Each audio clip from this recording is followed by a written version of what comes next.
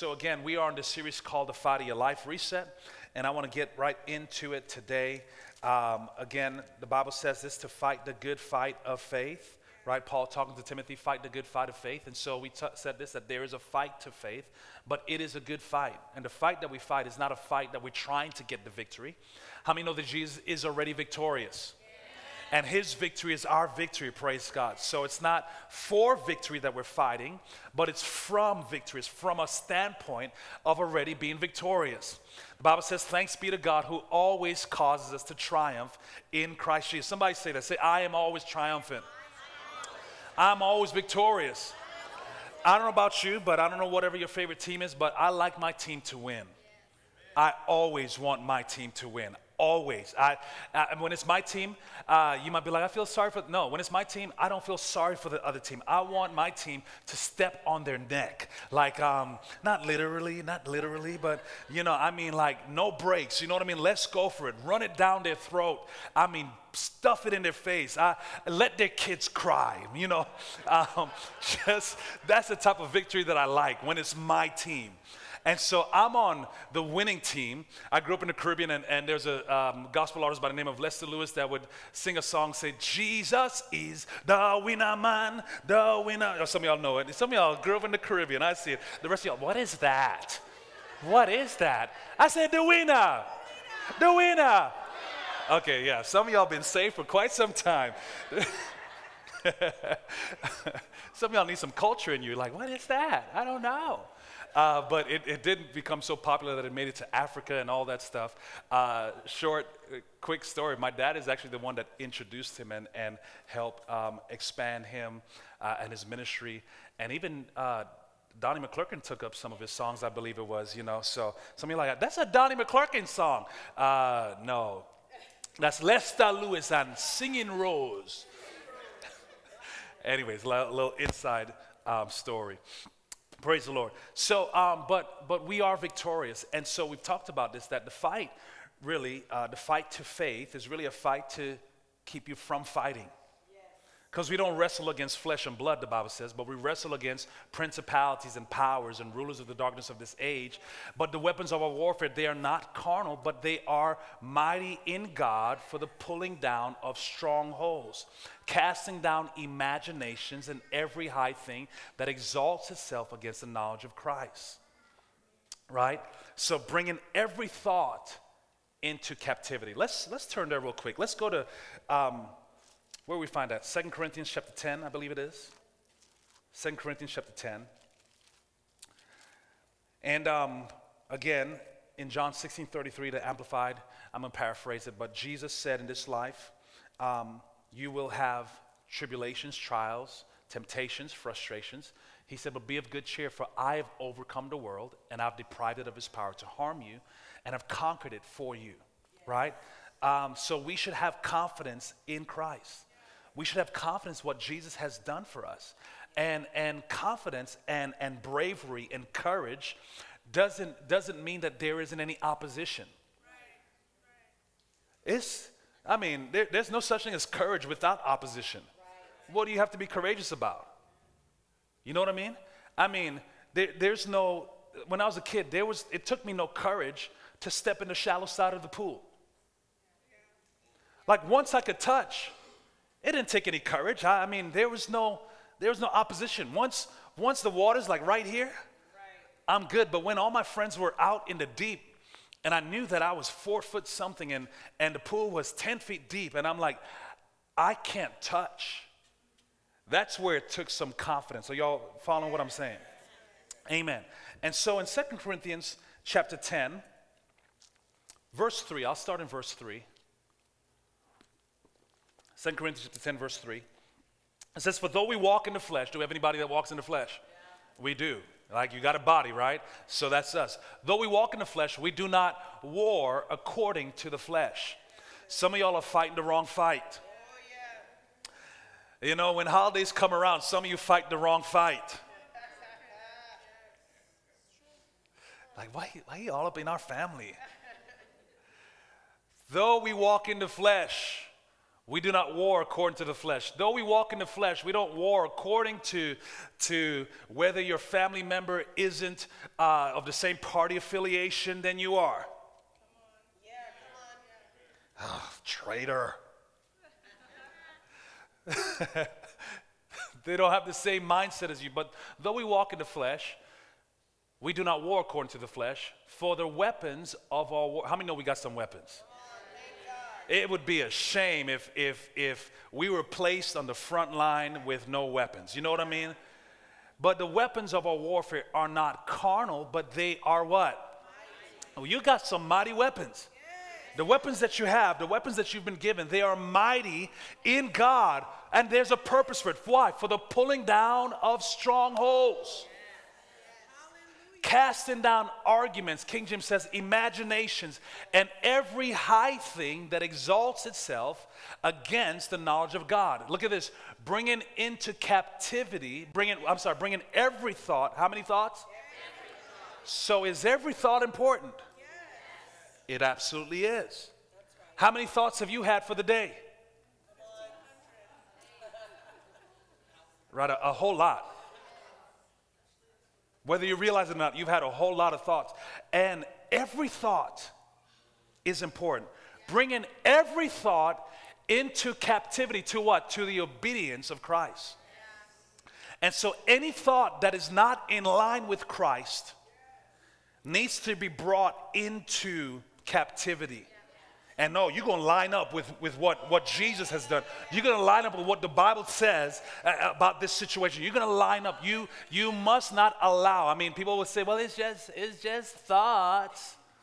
But those thoughts, in the book, The Fight of Your Life, we talked about 3 different levels. We talked about thoughts, imaginations, and strongholds. Some of you are like, what book is that? The book you're supposed to be reading. Thoughts, imaginations, and strongholds. I'm not going to get into it right now. Maybe we'll get into it in another week. But thoughts that are dwelt upon, thoughts that you dwell on. I didn't have breakfast. Thoughts that you dwell on eventually become a part of your imagination. And imagination that just kind of you don't do much with will end up becoming a stronghold. Now, you know, I know some of you that have been raised in church, you hear stronghold, you think, a demonic stronghold. That's a stronghold that must be broken. And there might be some truth to that, but a stronghold is not always necessarily that. A stronghold, you can also build positive strongholds in your life. A stronghold is, if you think about it, it's a military term actually, where you can, they would build up these walls, so to speak, to keep the enemy out. And that would be a stronghold. And you can actually, through the same process of how a negative stronghold can come in, you know what I mean? Like where this is something that has just been a part of your life for so long, is the same way you can cause a positive stronghold to come in. Through your thoughts. Amen. Now, last night, we were at our campus that we're launching in Winter Park. We were in Winter Park. And so I was teaching along some lines, and so it just seemed like a good place to go to today. So things have shifted a little bit, but y'all still with me, right? Yes. Amen. So we said this. Let me find it here. Last week we read this. We said for the person who has an unrenewed mind, that individual will struggle and even argue with the Word of God. That unrenewed mind, because again, we talked about how important it is to renew our minds with the Word of God. The saving of your soul. Receive with meekness the engrafted Word, which is able to save your soul. That is not a one-time thing. That is not like, well, I'm saved, ain't I? There's some people that think that just because you got saved and just because you have the victory doesn't mean that there aren't things that you have to do. I mean, it would be great if everything was just like, I don't have to do anything. The Lord already did it all. He already did it all, but there's a receiving part that we have. There's the giving part of God, but there's also the receiving part of man. Are y'all following me today? And so in every believer, in every situation, there's some receiving that is necessary in our lives. Remember, we went to Mark 6 last week, and we talked about how Jesus, when he went back to his hometown, they weren't able to receive from him. It said that he could not do any mighty work. Not that he wouldn't, but he could not do any mighty work because of their unbelief, because they were offended at him. And what did Jesus do? He marveled, but then he said, you know what? The Bible says that he went in a circuit teaching and preaching, or actually it said he went about teaching and healing. In other words, teaching is a cure for unbelief. So it did not stop Jesus from being anointed. It never stopped him from being the Son of God. It never stopped him from being the Christ, the anointed one, the Messiah. But it stopped them from receiving what he had to give. And so the question becomes, what are we doing that is causing us to not receive things that rightfully and legally belong to us? Because these people, I'm not going to go back to it, but these people had heard about these miracles. And when Jesus showed up and they recognized him, they said, wait, this is Joseph's boy. That's Jojo and Mary's boy. Y'all kidding me? I mean, where'd he get such authority? But they believed the miracles that he did, but once they saw something that was contrary to their perspective, then all of a sudden the thoughts came like, what's he going to do? What can he do? And it hindered and affected their ability to receive. Is this making sense? And so a lot of times we could say things like, I mean, for real, how they going to do that? But you're doing it 24/7. Well, not really. I'm sorry. Not necessarily 24/7. But weekly, at least. At least weekly, we're missing out on things that belong to us because we're not taking control of our thoughts. Because things may not be packaged in a way that we think that they should. So again, the unrenewed mind will try to reason, but a mind that is renewed with the word will come into agreement with what God has said in his word. And this is something we said last week. There are a lot of followers of Christ that wish they were spiritual giants, but they aren't willing to do what is necessary to renew their minds. I'll stop there as far as reading. But can we see the importance of this? Again, this is not a message that we're going to preach you happy and all these different things, but there's some adjustments that we have to make. Yes. Now, last night, we went to Mark chapter 5. Let's go there real quick. Mark chapter 5.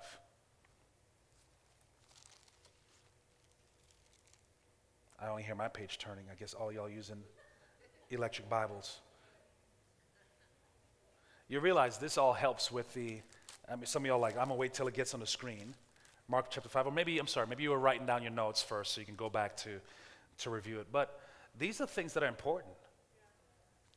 Too often what has happened is our society is just, our current culture has gotten us to a place of where we're just lazy. And we want to talk about everybody in this generation that is just so entitled. When we have a whole bunch of Christians that just have this entitlement mentality. And you are entitled to the promises of God. You are entitled to all that God has for you. But I'm just saying that there's a responsibility that falls on us. The renewing of the mind, that responsibility is not up to God, but it's up to us. And too often we're just finding people that just feel entitled. Well, God, do what you do best. Jesus. And religion has had you bound. And you can go to a church like this that is teaching you the Word of God. Great teaching. Oh, thank God for the teaching. My pastor gives me. And that's good. Thank God you have the Word of God that's coming forth on a weekly basis in your life. But until you do something with it for yourself, it's not enough for it to just be information or for you to just mentally agree with what's being said. But come on, you got to recognize the plans of the enemy that is trying to hinder you from taking this word and making it a reality in your life. Capture every thought that is not in obedience to Jesus. Every thought is necessary. And too many of us are just on this loop. This idle thinking, this when I say loop, you know what I mean? Like back in the days, we had those, well, we have vinyl records now. You know, they're making a comeback for some people. But, you know, those vinyl records, I'm going to date some of you, but how many remember you used to probably put a dime on top of it just to give it a little extra weight because you needed that needle to, I see some of y'all like, yeah, I know what you're talking about, Pastor. Groovy. Sorry.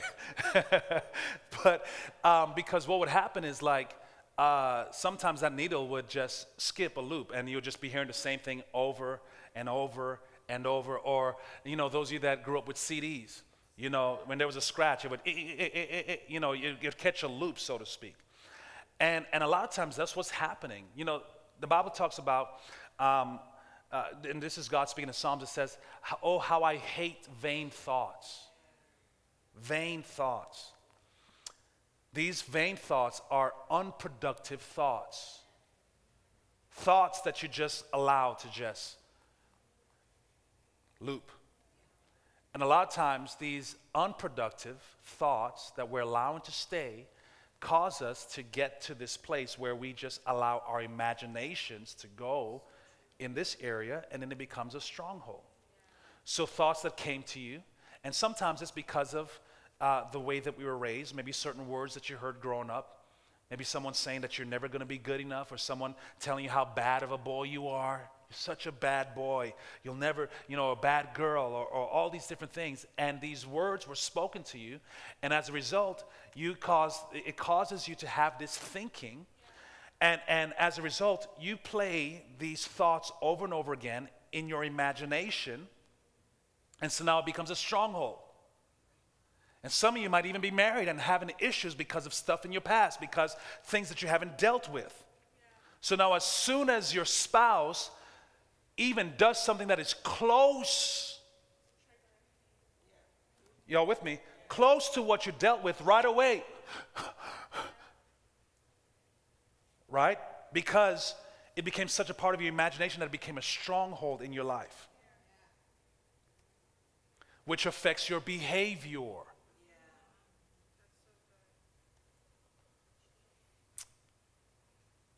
So in Mark chapter 5, we find this passage where it talks about the woman with the issue of blood. Well, prior to this, the ruler of the synagogue, Jairus, came to Jesus, and his daughter was sick. And so he said, if you come, pray for my daughter, she'll be made well. And so Jesus is coming. Jesus located Jairus' point of contact. So Jairus' faith was in the fact that if Jesus would come, Lord, if you'll come and you pray for my daughter, she'll be made well, right? And so Jesus said, bet, I'm coming. Well, on their way to Jairus' house, this woman comes and she presses through the crowd. There's a whole crowd of people around Jesus. People are just hoping to just touch him. You know what I mean? And they heard about him, and so there's this press, and all of a sudden this woman is just rudely moving people out the way and reaching, and she goes and all she wanted to do was touch the hem of his garment, just the end. And she touched it, and Jesus stopped, and he said, there's a different touch that happened. He immediately knew in himself that power, somebody say power, that power was released, that power came out of him, virtue came out of him, and he said, who touched my clothes? But I want to pick this up before this, because again, there's this woman who has issues. Anybody here has some issues? Yeah, we all do. So don't just look at your neighbor, don't just think, I wish so-and-so was here today, because they got issues. No, you all have issues. We all have issues. And so this woman with her issue was an issue of blood. Your issue might not be that. Your issue might be something, some other ailment that the enemy has tried to place on your body. Your issue might be something that has happened in the past that has tried to get you locked into this way of thinking. Your issue might be just that, you're lazy. Your issue might be that you just grew up in church And you never really allowed these things to become real to you. So this is just religious for you. Yeah.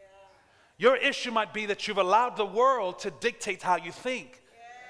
And so now you've become agnostic, or you become just this way of just, well, I don't know. I mean, sure, there's a higher power. I believe there's a higher power, but I'm just not sure if this is, all this different stuff. Your issue is that you've just been so conformed to church, maybe. Y'all, I grew up in church, so excuse me, but I just don't like religion. It's about a relationship that we should be having with him. It's about the kingdom that should be expanding. It's about God in us. I mean, Jesus Christ in us, the hope of glory. I mean, so please don't misunderstand what I'm saying. But what I'm saying is that you guys, excuse me, I've just seen too many people grow up in church and their lives look no different. Because it didn't say if any man be in church, he's a new creation. If any man be in Christ, he's a new creation. And we have to allow, as Pastor Mark Hankins says it, you have to allow God to introduce you to your new self, because you're such a different person in Christ Jesus. And so as he introduces you to your new self, now you have to go through this mind renewal process that is not something that ever ends. But you got to continue to renew your mind with God's word. So here it is, this woman, she has this issue of blood. For how long was it? Just making sure. Thank you, Pastor Bill, for paying attention. Anybody else? How long was it, this flow of blood? 12 years. 12 years. 12 years. How long? 12 years. Some of you got something going on for the last 6 weeks and I can't. I just can't. 12 years she had this issue. And she was not one of those that just tried to ignore the issue, but she tried to do something about it.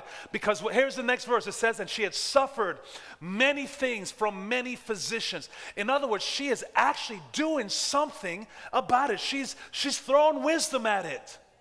She's going to the physician. She's going to the doctors. She ain't one of these super religious ones that just say, well, bless God, I'm not, I heard the word of God.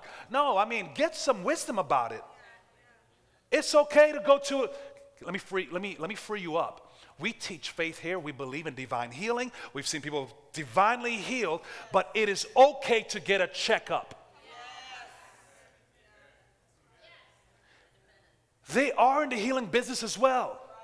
Now, here's where you draw the line. Whose report will you believe?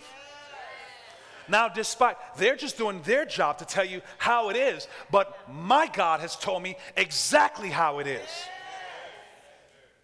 And so now I just choose to believe his report, but I will get some wisdom about something if I have to. So she suffered many things. Now, here's the thing. She went to the doctors, and she spent all that she had. 12 years. She spent all that she had. Not like she held back some. All that she had. That's like emptying out your 401k, your IRA, selling your home. You didn't just take a second one, a third mortgage. You sold it all. She has nothing left. She spent all, she threw money at the problem. I don't know how many of us have done that before, where we just thrown money at the problem. We've thrown our natural, and others were doing things just in the flesh. But none of it helped. Rather, she grew worse. Are y'all with me? It says this. It says, and when she heard about Jesus, thank God. When she heard about, how many remember where you were when you heard about Jesus? I mean, not just you heard the name, but when you heard about the love that he has for you, I'm talking about even to this day as we're saved, when I hear about Jesus and I see another dimension of his love, I'm like, oh my goodness, that is so wonderful. Thank you, Lord. When she heard about Jesus, she came behind him in the crowd and touched his garment, for she said, if I may only touch his clothes, I'll be made well. Amplified says that she kept on saying. So this is a process of time. So she heard something, and now she has to make the choice to picture and visualize and get this into her imagination. Y'all with me? Your imagination is not something that was just given to kids, just so they can be like Alice in Wonderland or what's, you know, one of these other things. Who was the other one? Peter Pan. But imagination is something for us to use. It's powerful.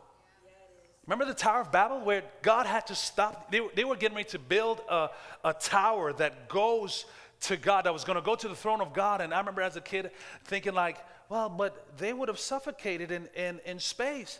You know, but honestly, this is how powerful our imagination is, that had God not done something about it, they would have figured out a way of how to get there.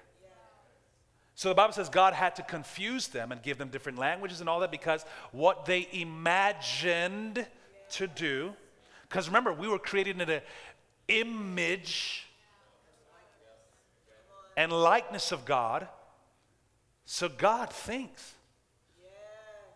God imagines. And within that imagination, there's creative process that is there. So you business owners that sometimes you have an issue and you're right away trying to throw money at it or trying to throw wisdom at it, and in other words, just natural stuff, it would help you. If you are a child of God, it would help you, especially if you're filled with the Spirit of God, it would help you to just go ahead and sit back and just, all right, Holy Ghost, help me. I'm going to imagine some stuff. I'm going to picture what it looks like. I'm going to picture what it looks like to be out of the red. I'm going to picture what it looks like to be able to launch this other area. I'm going to picture what it looks like for me to have more employees. I'm going to picture what it looks like for me to not just be struggling and wondering how am I going to pay my employees and all. Use your imagination. Bring every thought into captivity that is not in obedience with Christ. For 12 years she had this. She heard about Jesus. Don't you think the thought could have came in like, girl, you tried everything. Why are you going to waste your time? You know, you step out this house, they could stone you. Think about the thoughts of fear. Think about the opposition that would come to her. Think about all that she is, even though she's thinking, I can imagine, I can do this, yeah. I mean, if I just touched the hem of his garment. And she kept on saying, why? Because the things that you talk about will eventually get into your, you'll think about it. You do. Because words paint a picture. Right? I mean, I know I remember when Kizzy was younger, she would watch this show called Word World. I think that's what it was, Word World. And so they would have certain words and it would be spelled out. But, you know, in our lives, that's not how it is. If I say red truck, you don't see the letters R-E-D-T-R-U-C-K. You actually picture a red truck. Right? And so words are containers and words paint images, and this is why we got to pay attention to what we say. So this woman, what she was doing was she was actually schooling herself into faith. Because notice when she touched her, we're not going to go there, but if you read on, Jesus said this. He said, after she came and explained all that happened, she came and she was terrified, but she explained all that happened. She told Jesus her whole life. Jesus didn't say this. He didn't say, girl, you like that? I put that power right in that place where you were going to touch. I knew you was coming, and as soon as you touch it, zap. You like that? No, he said, daughter, your faith has made you well. Your faith. Daughter, your faith. If her faith could do that, I wonder what your faith could do.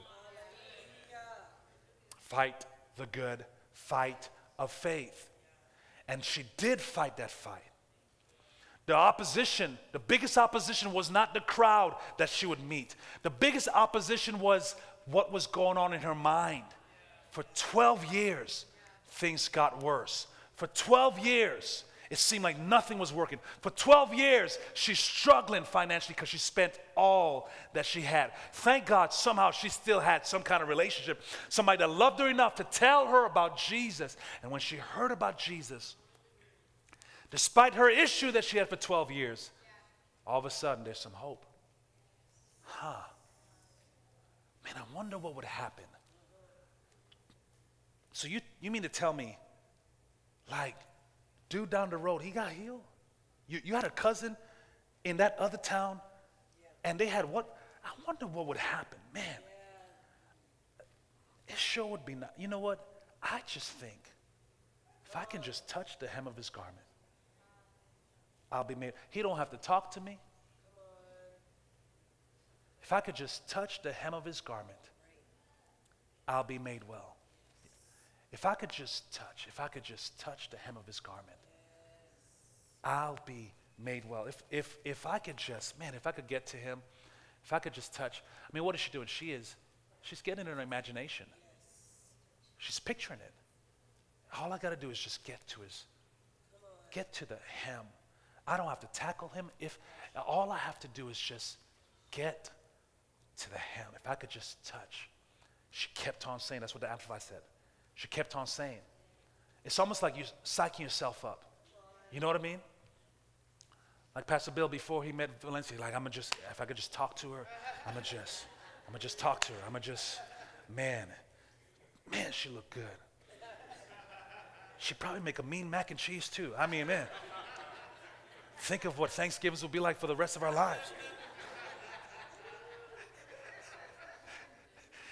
And here's Bill Simmons talking to himself. If I could just talk to her. If I can just get her to hear me out for a little bit. If I could just take her out on a date. Oh, I'm going to have her locked. I don't know how long it took. It wasn't like that. Just one shot. Just one. See, it's just one shot.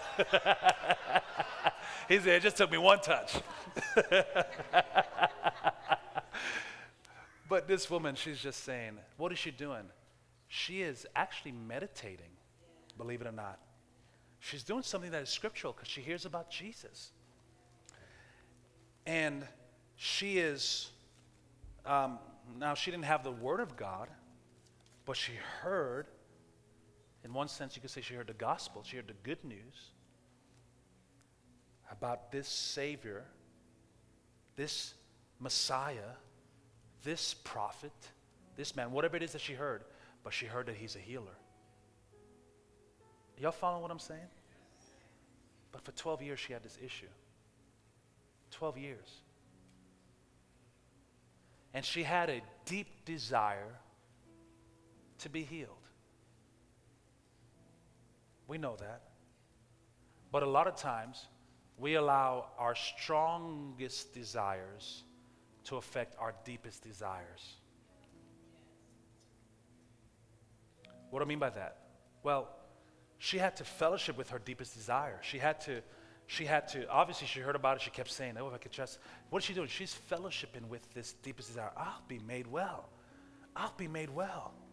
There's hope. I'll be made well. I mean, this thing is going to be dealt with. Yeah, I mean, of course, in the midst of it, she's probably thinking, because the enemy would try to lie to you, past failures would try to talk to you, and she's like, you know, man, this is tough. I've tried this. What if this is just like going to be like another one of those times? And just another disappointment. You know that disappointment will talk to you? When you've been let down over and over again, now because of your thoughts and you've imagined it, now it become a stronghold. So now it will hinder you from taking another step. So you failed in that business opportunity before, and so now you're scared to start to step out in this area. You failed in that last relationship, that last friendship you had, and so now you're scared to open up. You failed at that last church. You were hurt in that last church, so now you're still a little timid. And there are people that for the last 20 years of their life have this stronghold and they won't let it up. Abuse. Verbal, mental, emotional, physical, sexual. These things don't have to be what dictates you for the rest of your life. Now you have a choice. You can either be a victim or you can be a victor. You cannot be both. The choice is yours. You can be a victim or you can be a victor, but you cannot be both. She could have chosen to stay a victim for for another 12 years. But she chose to be a victor. She aligned her thoughts. She kept saying, if I could just touch the hem of his garment. But again, many Christians, many followers of Jesus would love to be spiritual giants, but they're not willing to do what is necessary to renew their minds with the Word of God. You have to capture every thought. How many thoughts do you think a day? It's a lot. So one thing that helps you with your thinking is the words that you say. So you should create a habit of saying certain things. When you catch some of those thoughts straying, bring it back. Don't try to outthink it. Bring it back with your words. Your words are powerful. Even scientifically, they tell you your body will respond to your words. If you're constantly saying, I'm tired, your body is going to respond. It doesn't know. Your body doesn't even know the difference between a fake laugh and a real laugh.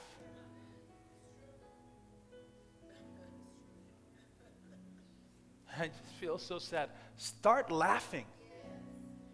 Oh, that's just so silly. Then stay depressed. You just can't choose both. Victim or victor, which one you want to be?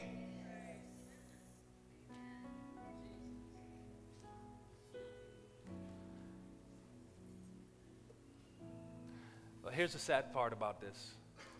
While I'm sharing this and teaching this, now let me say this. There is hope for every single one of us.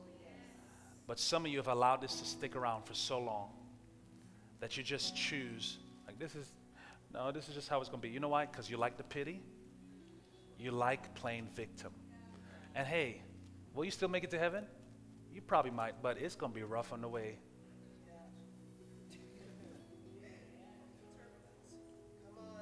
It's going to be rough. So if you like it, then say you like it. Stop blaming things on God. Stop asking people to pray for you if you like it so much. I hate to come to you kind of real like this, but if you like it so much, then stick with it. We don't want to hear you complaining about it.